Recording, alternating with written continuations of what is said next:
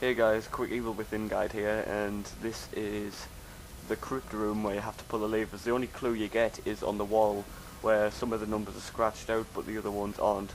The only one that isn't scratched out is 7, and 7 is the one that you don't pull. So as you can see, I've just pulled the number 9 lever,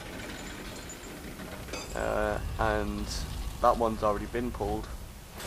So now if we go to this one and pull this, this will allow us to go down the hallway and continue on with the chapter. And that's really it. You'll hear a clunking noise when you know that it's right. Like that. I heard something. There is that down there which is already sealed off, but that's really it. So thanks for watching and see you later.